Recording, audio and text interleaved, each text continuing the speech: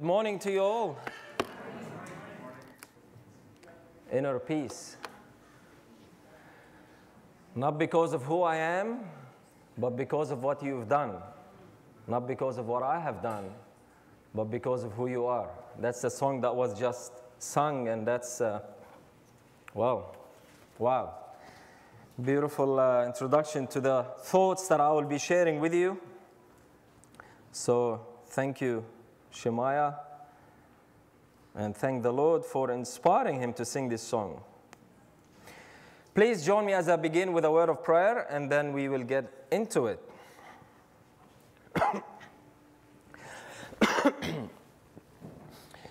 Lord, what a joy it is to come before your throne again and again and again, knowing that we are accepted, not because of who we are, Lord, not because of what we have done, but because of who you are and because of what you have done through your Son, Jesus. We love you, Lord. Father, I surrender my heart, my mind, my lips to you now. I ask that you'll speak to me, you will speak through me, you will speak to your people, Lord, that the thoughts you have laid on my heart and the thoughts that I will share will be words of life to your people and will bring them closer to you. We love you, Father, and we give all to you in Jesus' name. Amen. All right. Now, for those who came this morning for the first time, weren't here last night, before my sermon last night, I shared that I have released an online Godhead course. An online Godhead course. You can find it on www.imadawde.com. It's my name, IMADAWDE.com. It has 27 lessons and over 80 short videos of answering objections. That's video lessons and written and so forth. Please register for free and make use of it if you would like to. Now, the thoughts that I'll be sharing with you now I have entitled Inner Peace. Inner Peace. In 1981, the United Nations established the International Day of Peace. International Day of Peace to be celebrated every year in September, this month, right? Prior to that, in 1967, Pope Paul VI established the World Day of Peace to be celebrated on January the 1st of every year. This year, the United Nations, in preparation for the celebration of the International Day of Peace, they said, "Never has our world needed peace more." You don't need to be a genius to realize that our world is in desperate need of peace. You don't need much knowledge, much education. You just need to look around you to know that our world is in desperate need of peace. But not only peace in the world, we as individuals are in desperate need of personal peace, of inner peace, right? You know, the two biggest causes of death in the world are heart disease and cancer. Heart disease and cancer. And stress has been strongly linked with both heart disease and cancer. And the opposite of stress, the antidote to stress, is inner peace. Because when you have inner peace, regardless what the world throws at you, you will have peace through the trouble. You will not have chronic stress like most of humanity has. Chronic stress, right? But because most people do not have inner peace, when they face problems, the problems bring about stress. The stress becomes chronic stress, and that causes problems in their health, gives them psychological problems, and most importantly, it gives them spiritual problems. It causes problems in our spiritual journey as we're walking this journey with Jesus on our way to heaven. Stress, so many times, chokes spirituality out of people. That's why God says, through Paul in Philippians, do not be anxious about anything, but in everything, by prayer and supplication with thanksgiving, let your requests be made known to God. And the peace of God, not the solution to your problem, not the money that you're lacking, not the partner that you're praying for, not the healing that you're asking for, but the peace of God, which surpasses all understanding, will guard your hearts and your minds in Christ Jesus. God knows that our greatest need is peace. You see, if God is to only give us solutions, He'll give me a solution to the problem I'm crying about, and guess what will happen tomorrow? I'll face another problem. And He gives me a solution to that problem, guess what will happen the day after that? If you have lived only a few years in this world, you realize that life on this world is one big problem that is made up of many small problems. So God realizes and God knows that our greatest need in this life is not solution to the problems, but peace. To keep us safe, to keep us close to Him, to keep our heart and our mind from collapsing through our problems as we go through problems. You know, one Christian philosopher once said that life is a procession towards your funeral. And if you think about it, it's true. From the day you are born, you are marching to your funeral. Unless Jesus comes back, right? So life is one big problem made up of many small problems. And that's why God says, look, what you most desperately need is peace, is my peace. Jesus said, peace I leave with you. My peace I give to you. Not as the world giveth do I give to you. Let not your heart be troubled, neither let them be afraid. You know, the world is obsessed with chasing happiness and success.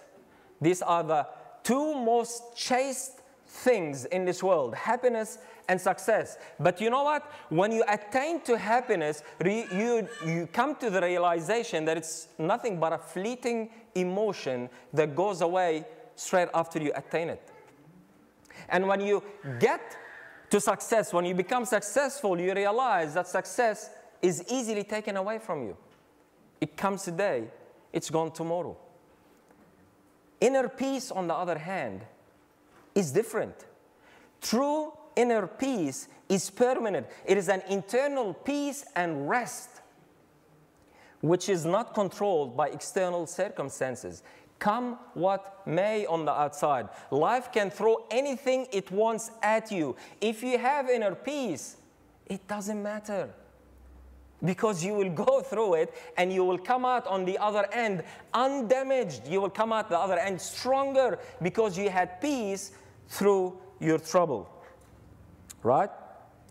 So what are you chasing? A permanent solution or a temporary fix? The pursuit of peace is the most important pursuit you will have in your life. And the most aspect of peace is our peace with God. Because our peace with God surpasses this world. It goes to eternity. It carries through to what is after this life. And in order to have this peace, this true peace, we need to understand what the foundation of this peace with God is. Right? Now, I'm not simply talking about a feeling or an emotion. I'm talking about this inner, genuine peace that we have with God that leads us to come before the throne boldly, that leads us to go through whatever troubles life throws our way boldly with our head up. That's the peace that I'm talking about. That's the peace that we most desperately need. And practically speaking, what is this peace based upon? Do you know what this peace is based upon? Your peace with God? Here it is. Let Paul tell you. Therefore, since we have been justified by faith, we have peace with God through our Lord Jesus Christ. Hallelujah. Because we are justified by faith, we have peace with God. Do you know now why most Christians do not have peace with God? Because they have not come to the true understanding of justification by faith. That's why they don't have peace with God. And if you don't have peace with God, you might as well forget about having peace altogether, because that is the most important and the most crucial peace you can have in your life. Peace with God. Now, you will tell me, someone thinking, well, brother, that's a good verse, but we know it, man. Like, what are you telling us? I know you know it. But at the same time, I know that most people don't know the context of that verse, don't understand the context of the verse. They might have read the context of that verse, but they don't understand the context of that verse. That's why they have not come to the true understanding of justification by faith. And my aim today is to explain to you the context. It's so simple, yet so profound and so beautiful. Right? Now remember, Paul says, therefore. That's a concluding statement. That's not his argument, that's the conclusion of his argument. For us to understand the conclusion, we need to understand the argument, right? Now, about this conclusion, about this justification by faith, notice what Martin Luther says. I don't have the reference here, I can get it to you. Come and ask me later, I can get it for you. He says, justification by faith is the head and the cornerstone. It alone begets, nourishes, builds, preserves, and defends the church of God. And without it, the church of God cannot exist for 1 hour. For no one who does not hold this article, or to use Paul's expression, the sound doctrine, is able to teach aright in the church or successfully to resist any adversary. This is the heel of the seed that opposes the old serpent and crushes its head. That is why Satan, in turn, cannot but persecute it. Justification by faith. Talking about the same doctrine, justification by faith, Ellen White says, if through the grace of Christ his people will become new bottles, he will fill them with the new wine. God will give additional light, and all truth will be recovered and replaced in the framework of truth. And wherever the laborers go, they will triumph. As Christ's ambassadors, they are to search the scriptures to seek for the truth that have been hidden beneath the rubbish of error. And every ray of light received is to be communicated to others. One interest will prevail. One subject will swallow up every other. Christ, our righteousness.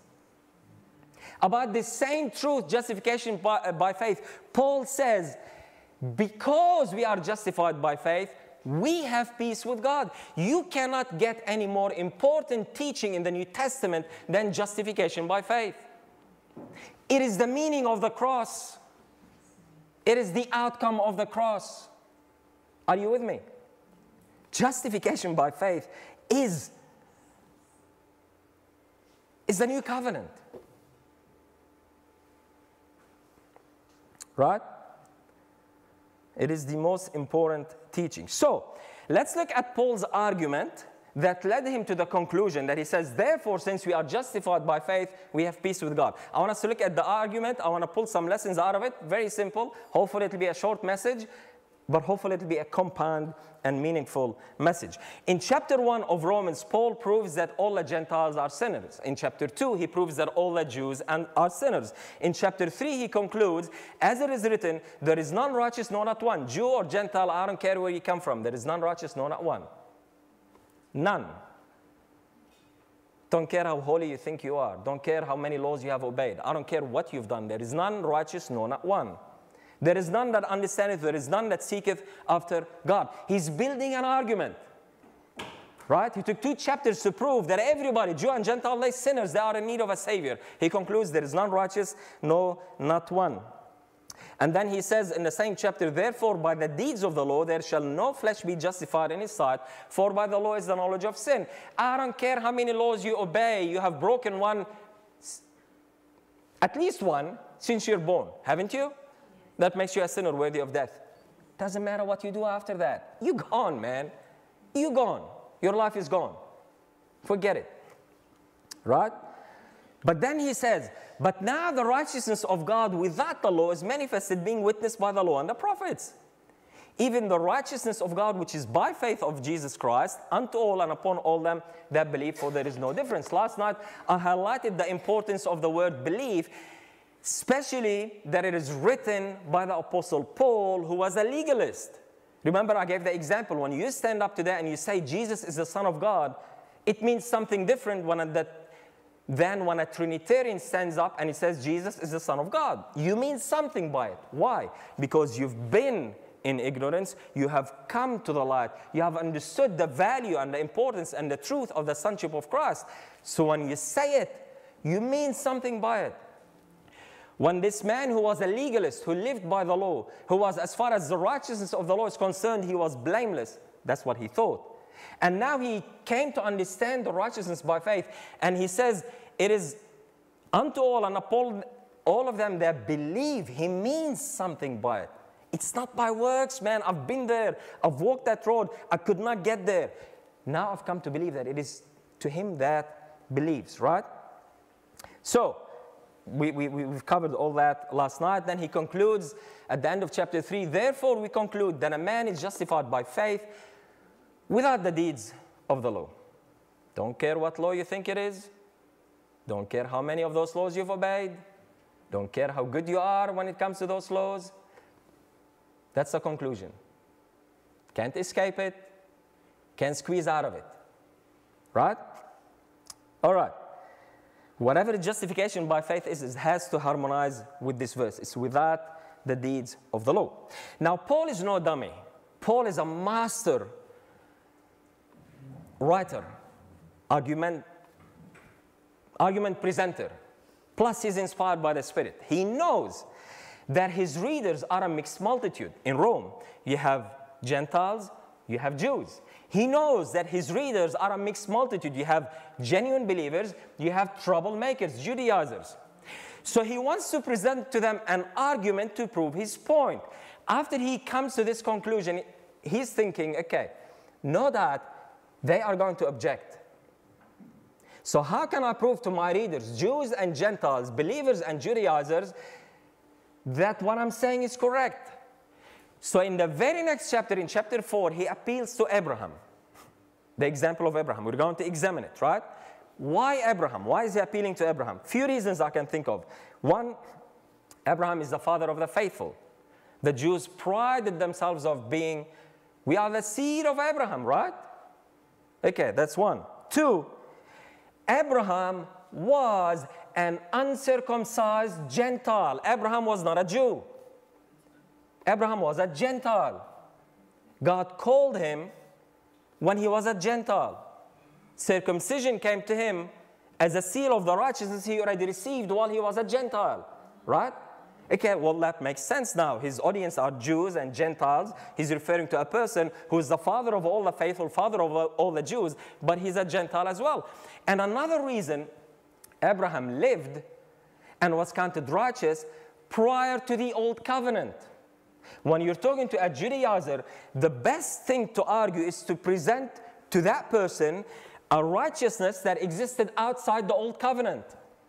Abraham existed outside the Old Covenant, before the Old Covenant, before Mount Sinai. And he was counted righteous before the Old Covenant came. So he's talking to Judaizers and he's showing them a righteousness outside the Old Covenant. So just get your head out of the sand, man. Just look outside the Old Covenant a bit and you will see a righteousness that I'm presenting to you, right? That's why Abraham. So he begins in Romans chapter 4 and verse 1 by saying, what shall we say then?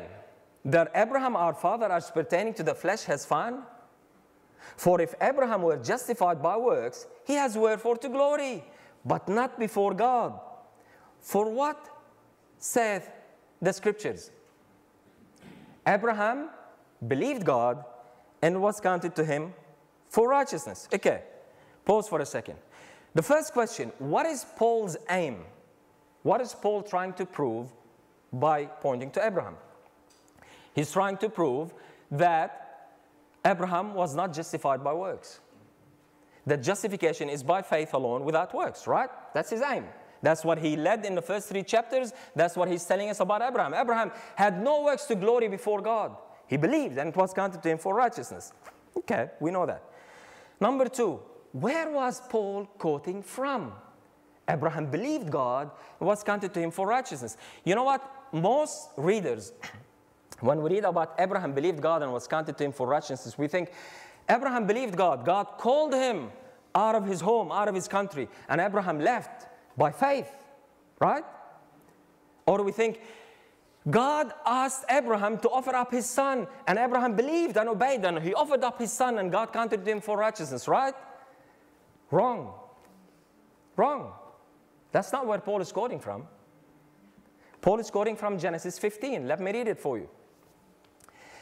And Abraham said, this is, by the way, after Abraham left home, after Abraham gave his wife to Pharaoh to be Pharaoh's wife, because he was so brave, he wanted to save his own life, so he gave his wife, right? Bravery. Faithfulness. Perfect example of faithfulness, right? He gives his wife to another man. What a coward. What a coward. So, Genesis 15 now, after all that says, and Abraham said, that's God appeared to him, he's talking to him. And Abraham said, Lord God, what wilt thou give me, seeing I go childless? And the steward of my house is this Eliezer of Damascus.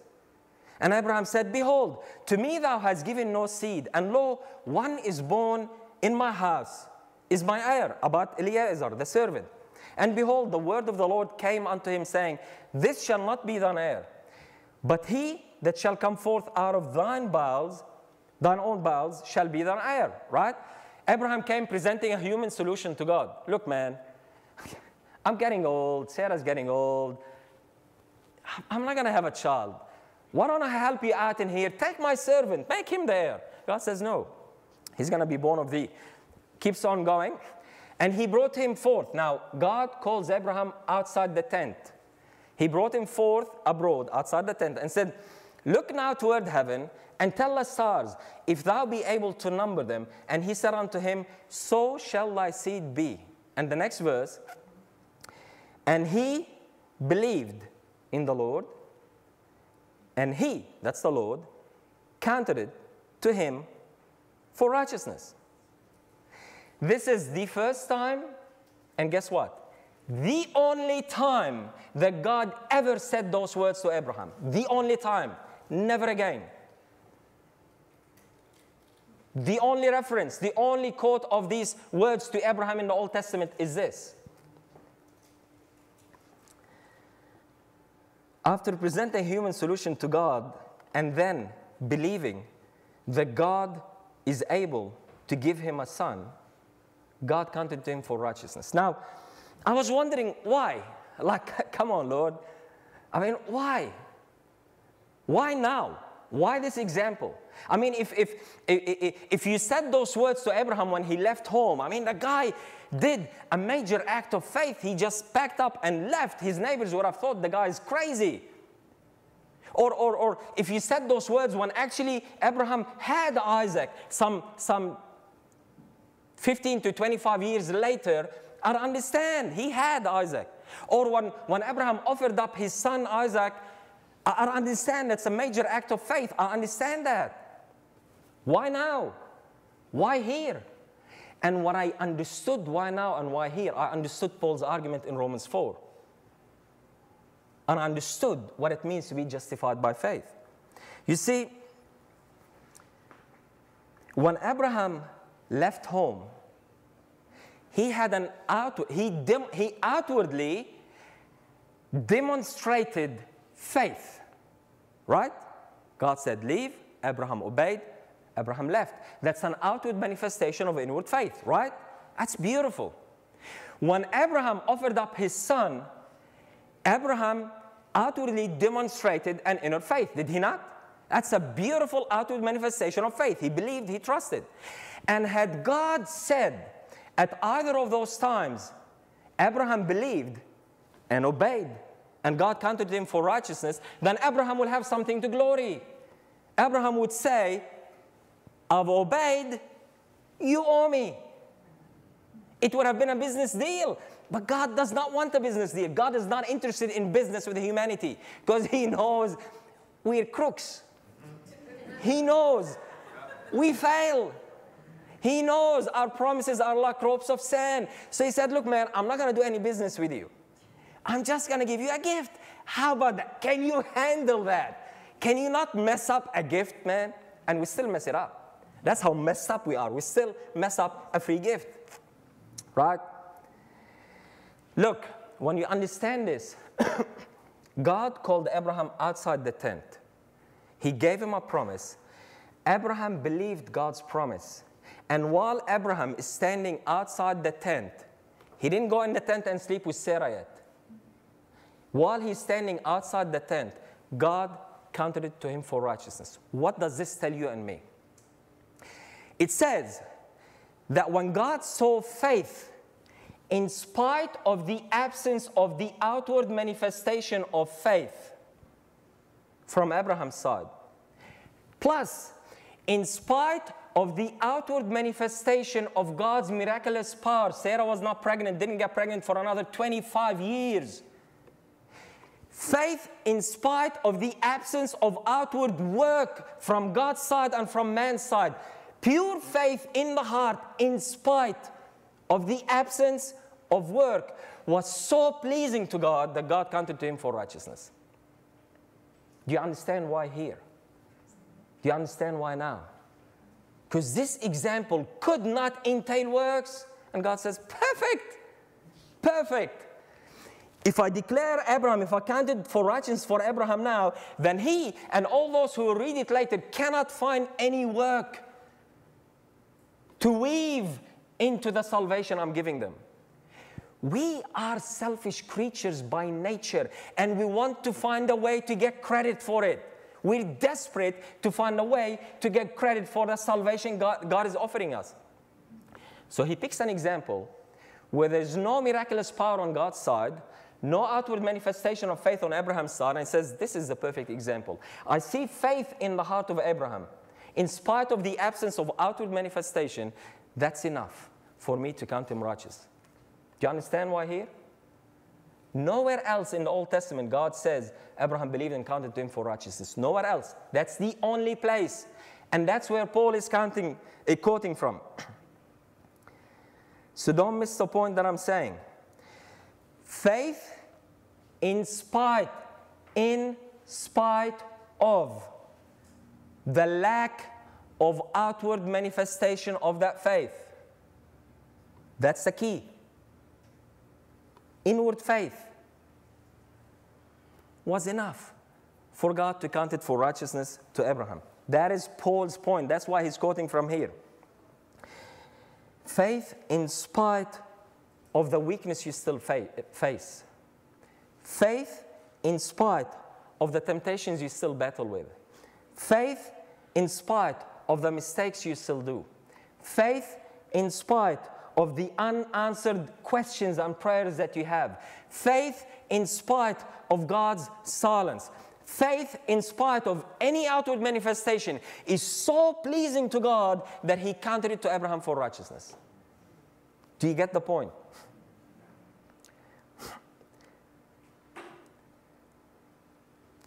It was not when Abraham obeyed and left home. It was not when Abraham obeyed and offered up his son. It was not when Abraham did any outward work. It was when Abraham simply believed with all his heart, put his trust in God. God says, that's all I require from you, son. I count it to you for righteousness. Now, with this in mind,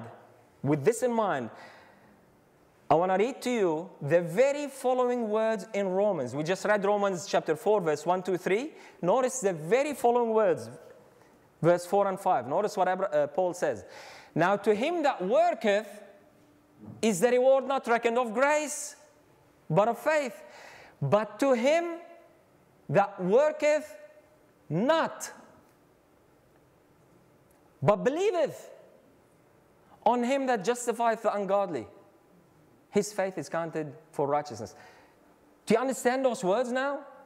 Do you understand why Paul says, to him that worketh not? Because he just quoted an example from Abraham when Abraham worked not, but just believed. And he's telling his readers, the Jews and the Gentiles, the believers and the Judaizers, the deceivers, he's telling them, look, man, outside the old covenant, there is a righteousness that is presented, that is given to Abraham when he did not work, when he had no work whatsoever. To him that does not work, but believes, his faith is counted for righteousness.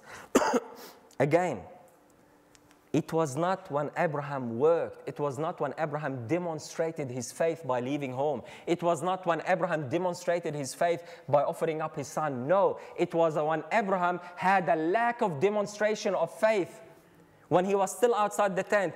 It was at the time when God did not act and did not perform a miracle and did not get Sarah pregnant. It was during that time of lack of demonstration from God's part and Abraham's part. There was pure faith and nothing else. God said, that's the time. That's my moment. And I hope my people will see it and will understand it. You follow me? Amen. To him that worketh not but believeth. That's Abraham's example. It is belief without works. It was belief in the midst of faithlessness. Get the word right. I didn't say faithfulness. It was belief in the midst of faithlessness. In Genesis chapter 12, Abraham gave Sarah to Pharaoh. What a great guy. Father of the faithful, right? Chapter 12. In chapter 15, God appears to Abraham and he counts his faith for righteousness. Chapter 15. The very next chapter, chapter 16, Abraham marries Hagar and have Ishmael. What a faithful guy. In the midst of those acts of faithlessness, God sees an inner faith in this man's heart and he says, that's enough. I will count it to Abraham for righteousness. Right? That's why the very next verse, verse 5 of Romans 4, he says, but to him that worketh not, but believeth on him that justifies who? Was Abraham godly in giving his wife to another man? Was Abraham godly in marrying another woman, Hagar, and having a child? No. To him that justifies the ungodly. Who is he talking about? That man of faith at the end of that chapter that is called, he wavered not. We're getting to those verses. He wavered not, right? He did waver. He was worse than you and me. Look, man, I've messed up so many times. I lost count, but I never gave my wife to another man, and I will never give my wife to another man to save my life. I will lay down my life right here, right now, to save any member in my family. I can say at least in that, I was better than this guy. He was better than me in many other aspects. But in this, Lord, come on. Right?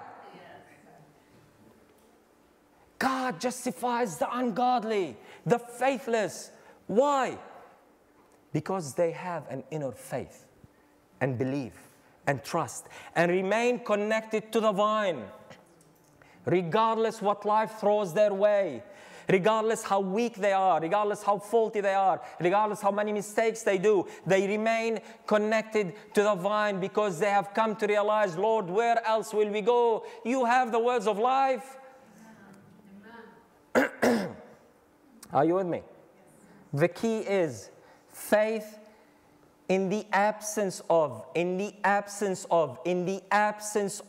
outward manifestation of that faith. That's the key. Don't miss it. All right. So many times we allow life's circumstances to impact our faith. We think that because God is silent, I must not be accepted with God. We think that because God is not demonstrating his miraculous power in helping me and healing me and doing this and that, I must not be accepted with God. We think that because I'm not perfect, that I'm still doing mistakes, I'm still falling short, I'm still doing whatever it is, I must not be accepted with God. We think that because I still manifest weakness and sometimes faithlessness and lack of faith, I must not be accepted with God. What I tell you is, look at the Father of the faithful. Look at him. Examine his record. If he can be accepted, if he can be counted righteous because he believed, I tell you, man, with the authority of the Word of God, you are accepted and you are counted righteous if you remain connected to the vine. Amen? All along, all what God was asking is trust in Him. Put your faith in me, son. Put your trust in me, daughter. That's all what I'm asking you to do. I know you cannot do it. I know you cannot perform. I know you cannot stay right. I know you're messed up and you're going to mess up. I'm just asking you to trust me. Now, after referring to Abraham's example, Paul applies his point to our lives. But first, he gives Abraham's record. Now, notice Abraham's record. When God gives Abraham's record in the New Testament, notice what he says about him in verse 18 of the same chapter. Who, that's Abraham, against hope believed in hope, and that he might become the father of many nations, according to that which was spoken, so shall thy seed be. And being not weak in faith, he considered not his own body now dead, when he was about 100 years old, neither yet the deadness of Sarah's womb. Now, this is talking about the outward manifestation of Abraham's faith. 25 years earlier, he believed that God counted to him for righteousness. 25 years earlier, Abraham was counted righteous for his belief. 25 years later, Abraham has a son, right? When did this take place? When Abraham was 100. This is about 20 years after Abraham was counted righteous. Now, it's important. Why? Genesis 15, God gave him the promise. Abraham believed. God counted to him for righteousness. Genesis 15. Genesis 21, Abraham has Isaac. 20 years in between. Let me tell you what Abraham did in these 20 years when he was counted righteous.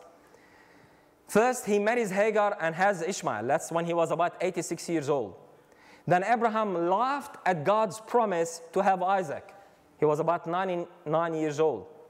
God promised Abraham that within 1 year, get this, God appears to Abraham and tells him, listen, man, next year, this time, 1 year, just give me 1 more year, you're going to have a son, right? He was 99 years old. At that time, Sarah laughed at God's promise. Abraham, few weeks later, man, imagine God appearing to you and talking to you, says in 1 year. Few weeks later, Abraham gives his wife to Abimelech to save his own skin. Few months, few weeks, whatever it is you want to call it. Because a year later, after the promise, Sarah was with her husband and she had Isaac.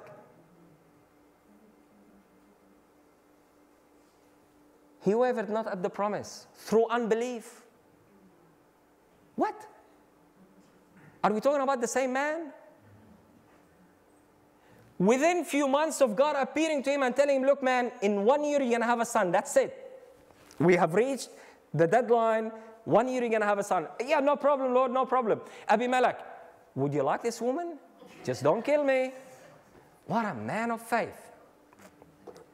Right? This is definitely not a record of faithfulness.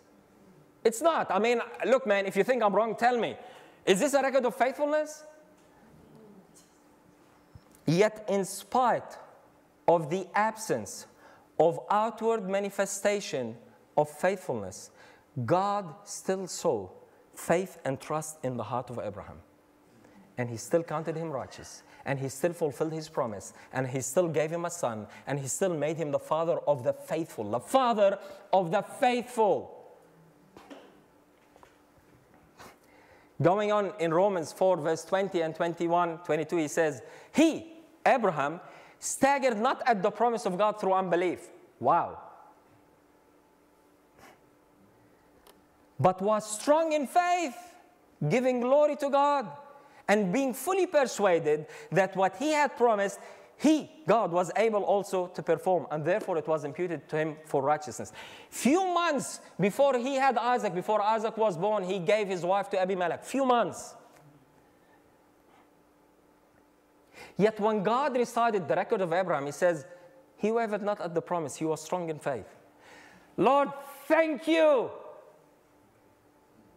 Thank you that you see potential in me. Because I sure definitely don't see it. Thank you that you count me and treat me based on your mercy and grace, not based on my works and what I deserve. Thank you, Lord. Because that's what I see here. I surely don't see a man of faith. Yet God saw faith in the heart of Abraham, in the midst of faithlessness, in the midst of a lack of evidence of outward manifestation of faith. God saw an inward faith in the heart of Abraham, and he says, that is enough. I can perform, and I will get this man to the place where I want him to be. I can do it. He cannot. I can do it. Don't miss the point. Oops. Abraham's faith, being fully persuaded that what God had promised, who was able to perform it? God. Don't miss this very important element of faith. God never asked me to believe that I'm able to perform what he promised me. He never asked me to believe that. He knows I can't. You'll be naive if you think you can perform what God promised you. You can't. All what God has asked you, hey, listen, man, I promise to save you. I just want you to believe that I can save you. Can you just believe that? Can you just trust that? I'm not asking you to trust that you can save yourself. I'm not asking you to trust that you can forgive yourself. I'm not asking you to trust that you can have the victory over this weakness. I'm not asking you to believe any of that. I know you can't. I'm just asking you to believe that I can finish the work that I started in you. Can you believe that? Can you give me a break and let me work? That's all what God is asking. That's all what Abraham could offer to God. And God counted it to him for righteousness, right? Now, where am I here? Belief was sandwiched in acts of faithlessness. Faithlessness before and after, yet there was belief in the heart of Abraham, and that was enough to God. Simple and pure faith, not complicated. Just believe that God is able to do what God promised to do. Simple. That's all what God is asking, right? He goes on to say, now it was not written for his sake alone that it was imputed to him, but for me also, for you also, for us also, to whom it shall be imputed if we obey, if we do acts of faith, if we overcome. Is that what it says? To whom it shall be imputed if we believe, just like Abraham. Lord, are you saying that if I believe, if I put my trust in you, even though I'm weak, even though I'm still failing, even though I still mess up sometimes, even though I demonstrate faithfulness like Abraham did, you still can save me? Yes, that's what I'm saying, man. Like, can't you get it? Look at his example. Are you getting the point of the chapter? We sit and argue over Romans 5 and the verses there, but the basis of Romans 5, the foundation of Romans 5 is Romans 4. Justification by faith, the foundation of it is found in Romans 4. It is the same for you and me if we do what Abraham did. If we believe that God is able to fulfill his promise that he made to us. If we believe that what God has begun in me, God is able to perform. If we accept the Word of God as our reality, in spite of the absence of the outward manifestation of that reality, if you just accept that what God says about you is the reality, even though you don't see that in your life. If we walk by faith in what God says about me, rather than by sight and feelings. If we allow God's word to determine our identity and our destination and destiny, if we just believe, God will count it to you for righteousness. When we get to this place where God's word alone is the foundation and reality. God's word alone is your foundation and reality, in spite of the absence of the outward manifestation of that reality. That's the key. That's the key of Romans chapter 4. That's the key of the example that Paul quoted. That's the key of Abraham's life. If you believe, in spite of the absence of the outward manifestation, God will count it to you for righteousness. I didn't say it. That's the example. That's what the Word of God says. With all this in mind, when you understand this, then and only then can you read and understand Paul's conclusion. The very next verses, he says, therefore, being justified by faith, and I would add the word alone, being justified by faith, we have peace with God. Lord, are you telling me that even though I mess up, you still love me and I'm still accepted with you? Yes, son. Lord, are you telling me that even though sometimes I have lack of faith and I manifest faithlessness, you still love me and I'm still your son and I'm still accepted with you? Yes, son. That is the foundation of our peace. That is the foundation of our relationship with God. Faith in spite of the absence of the outward demonstration. I keep repeating it. I know I want to drill it in you. I want you to understand it. Faith in spite of the absence of outward manifestation. Faith in spite of the storms and difficulties of life. Faith in spite of the silence of God. Because we are justified by faith, not by works, we have peace with God. That's the key. The reason so many Christians are lacking that peace is because they don't understand this point. They think their peace with God is based upon them being justified by faith, which is based upon them doing acts of faith and proving that faith. And this kind of reasoning leads you to always examine your works, your faithfulness, your ability, your performance. And so long your eyes are on your performance, you will never, ever experience God's peace. You will never, ever have this inner peace. Because if you're honest, like I am, you will know that you're falling short, like I am. That's why Paul says, therefore, because you have come to understand that you're justified by faith in spite of the absence of your works, when you come to that realization, you can have peace with God. Are you following me? The base of inner peace is inner rest in God. And the basis of our inner rest with God is the true understanding that we are justified by faith without works. God justifies those who believe in spite of their lack of manifestation of that faith. Am I promoting sin? Absolutely not. Am I telling you, okay, well then go ahead, you gave your life to God, do whatever you want to do? Absolutely not. You're missing my point. What I'm telling you is, God is greater than you and me. God's love is greater than my weakness and my sin. God's love is greater than my rebellion. What I'm telling you is, God is gracious. God is merciful. God is loving. His grace extends to all sinners. What I'm telling you is, when you come to understand that, and through your experience and my experience, when I come to realize how far I went in sin and God's grace still reached me, when I understand how deep you went in sin and God still reached you, I can understand how broad and wide and great and high and low God's love is. That's what the Bible says. How can you understand how wide and broad and deep and high God's love is if you don't understand how far and deep and wide and far from Him in sin did you go? And His love and grace and mercy still reached you. My weakness demonstrates His strength, His love, His mercy, His grace, His patience. My weakness.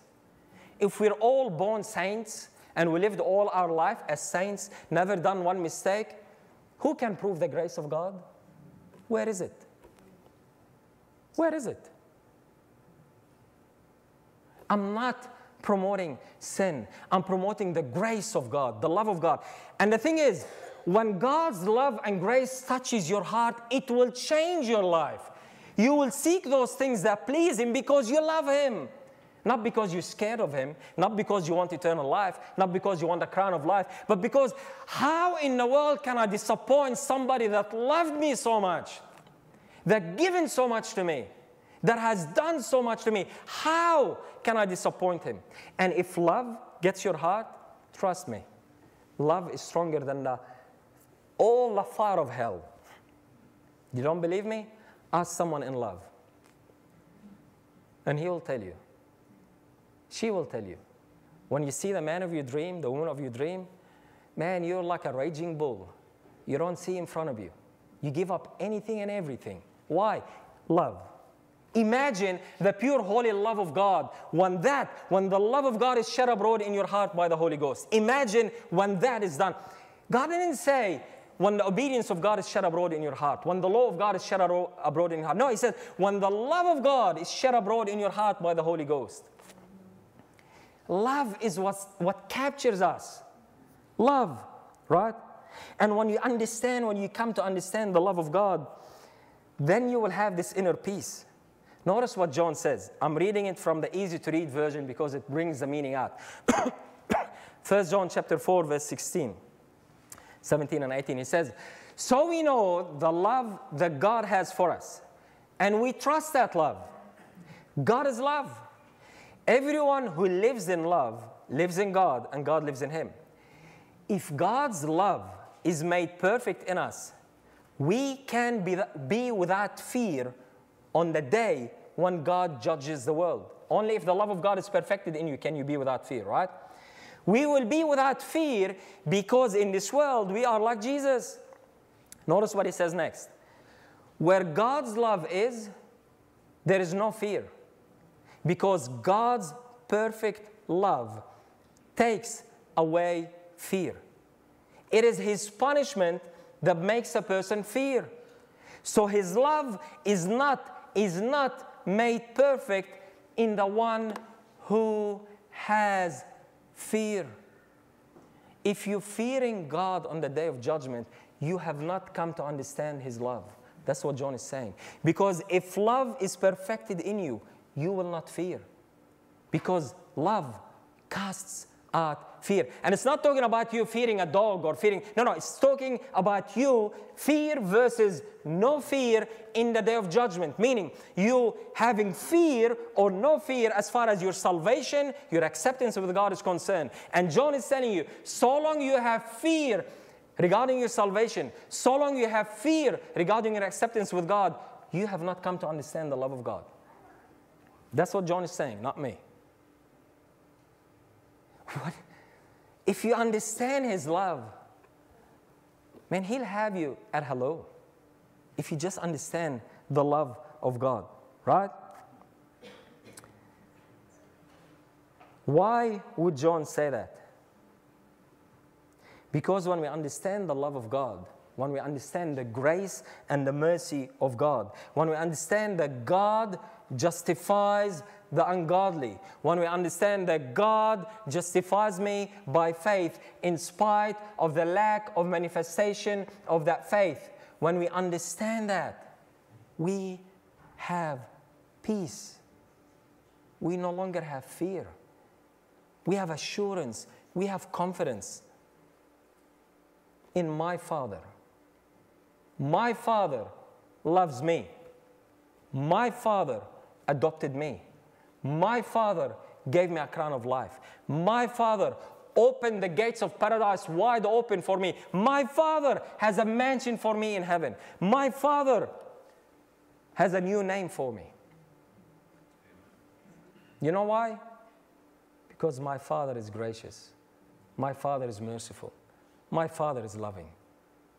And because I've committed my life to him, in spite of my weakness, in spite of my failure, in spite of, at times, my doubt and faithlessness. He knows my heart. He knows I've committed it to him. He knows I know I'm weak. He knows I know I don't deserve it. But I thank you, Lord, that you do not treat me the way I deserve to be treated. You treat me the way I need to be treated, with mercy and grace and patience and forgiveness and love. Right? God is asking you today to trust in Him. Put your trust and faith in Him in spite of your weakness, in spite of your failures, in spite of His silence. Put your trust and faith in Him. Notice what Jesus said. I love this verse. Verily, verily, I say unto you, he that heareth my word and believeth on Him that sent me, not will have, not might have, not depending on the weather, not depending on how I feel. No. He has everlasting life. Shall not, you will not come into condemnation. If you're still fearing condemnation in the judgment, you have not understood the love of God. That's what John says in his first letter. And in his gospel, he quotes the words of Jesus, and he tells you, if you hear His word, believe on Him that sent Him, you will not have condemnation. You have already passed from death to life. Now look, the words, he that hears my word, entails obedience. By no means I'm taking obedience out. But I like the fact that Jesus said, he that hears my word. Meaning, He didn't put a specific manifestation on the amount of obedience. We are to go and sin no more, don't get me wrong. But God knows our weakness. He knows that we fail. He knows that it takes us time to get it. We're thick. He knows that it takes the time to get there. So He says, look, man, if you just hear my word and you believe on Him that sent me, if you have a desire in your heart to connect to me, to stay in touch with me, to stay connected with me, if you have a desire in your heart to do those things that please me, it doesn't matter how much comes out of that, but if that desire is in your heart, trust me, man, you're in good hands. I will get you there. Right? As a matter of fact, I didn't say that. He says that. Notice what He says. My sheep hear my voice, and I know them, and they follow me. And I give unto them eternal life, and they shall never perish. Notice the next words. Neither shall any man pluck them out of my hands. Okay, stop for a second. Who's holding on to who in here? Am I holding on to Jesus, or He's holding on to me? No one. He promised no one will pluck you out of my hands. But He says, but hang on a second. If you don't think I'm strong enough, don't worry about it. Just keep reading. My Father, which gave them me, is greater than all, and no man is able to pluck them out of my Father's hands. Look, man, if this is not enough to give you an assurance and confidence, if the hands of the Father, the promise of the Almighty God the Father, telling you, look, man, I'm grabbing with my hand and I will not let anyone take you away. If that promise is not good enough to give you confidence and assurance, pack up and go home, man. No use. No use saying anything else. How could we doubt? How could we fear after such beautiful promises? How? Right? So why? Why do we fear? Why don't we have inner peace? I've been thinking about it, and I could came up with 3 reasons. I'm sure there's more. 1, lack of understanding of the truth about justification by faith. Yes. Somehow, the Catholic understanding of righteousness by faith found its way into all Christianity. Somehow, we've been believing and preaching Catholic doctrine, Catholic understanding of righteousness by faith. That's what I explored last night. And because of that, we have not understood justification by faith. We still mingled our works of faith in it. We still mingled our merit, our works, our obedience in it. And because of that, we have not come to the peace of God, because we're honest with ourselves. And we know we still fall short. We're examining our works. We're basing our relationship, our acceptance with God, our peace with Him based on our fruit. And we will never get there. So 1, wrong understanding of righteousness by faith. 2, lack of confidence that I, not just you, not us, not the church, but I am a child of God. Put your name there. You know, so long we were sheltered under a denomination, we had comfort because, you know, God might not speak to me, but He speaks to the denomination. He speaks to the prophets of the denomination. He speaks to the pioneers of the denomination. He speaks to the theologians of the denomination. So God is still communicating to me through the denomination. But when we find ourselves outside the denomination, so many of us do not have that confidence and knowledge that I am a child of God, that God can speak to me, that I am worthy to hear the voice of God. Not just the prophets of the denomination, not just the pioneers of the denomination, not just the leaders and theologians, but me too. I am an adopted child of God. I am equally worthy to come before His presence. I'm equally worthy to hear His voice as any prophet and any pioneer and anybody else. Stop doubting who you are. Have confidence that you're a son and a daughter of God, that God loves you. He wants to speak to you. Have confidence that you are accepted, you're loved, you're wanted. You are needed in heaven. Right? And the third reason, fear often is caused by an unbalanced way of seeing things. What do I mean by that? As human beings, we often see things in an unbalanced way. We meet a person, we see a situation, we see an event, whatever it is, and we only see one side of it. It's pure good. It's so beautiful. She's the most amazing woman. There's no faults in her. I want her. And because of an unbalanced view of only seeing the good, we end up having fear of losing her, fear of losing that situation, fear of losing that event, whatever it is. Because we only see one side. Or if you only see the bad in a person, the bad in a situation, we end up having fear of obtaining that because we only see one side of it. And this is the way we think, like it or not. That's how we all think, naturally. And when we come to the gospel and to God, we only see one aspect. And we think God likes us. You see, when you only see one aspect, when you have an unbalanced view, that's when you like someone. You like someone today because he's pure good. I don't like you tomorrow because you showed me another side, right? That's how we operate.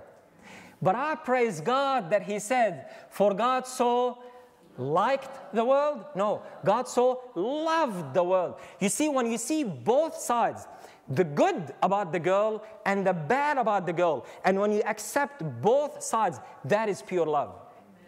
I know the good things about my wife, I know the bad things about my wife, but I accept her anyway. She knows the bad things about me, and she's still looking for the good things in me, but she accepts me anyway. Right? That is pure love, when you accept both sides. And what I'm telling you is God doesn't like you. God loves you. That means God knows your bad side as much as your good side.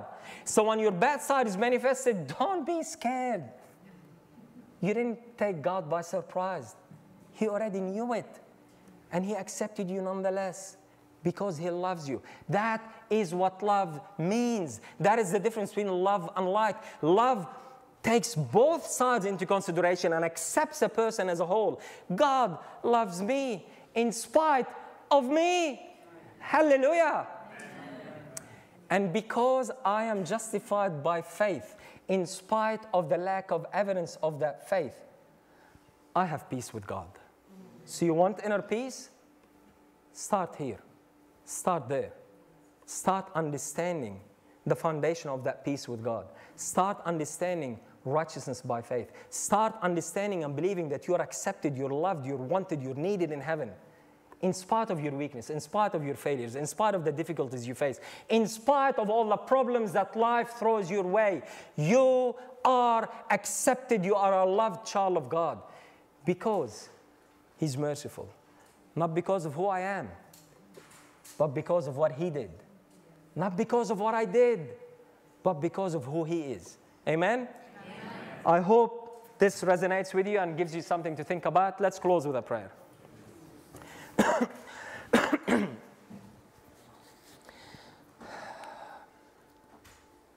Father, Lord, as unworthy as we are, yet we come before you, knowing, Lord, that we're accepted, that we have been made worthy because of what your Son Jesus has done.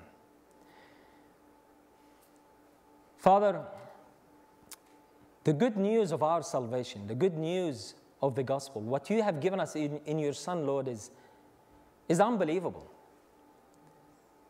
Words cannot express our gratitude and our thanks. Father, I just ask for myself, for my family, for my brothers and sisters in here, for your children, Lord, please give us the faith we need to accept what your word says.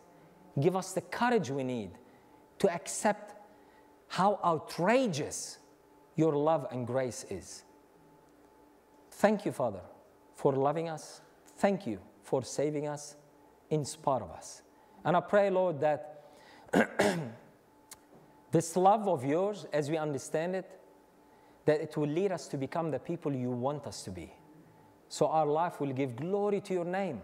So your love will shine through us, so the world can see that your love has a way of transforming people that nothing else does.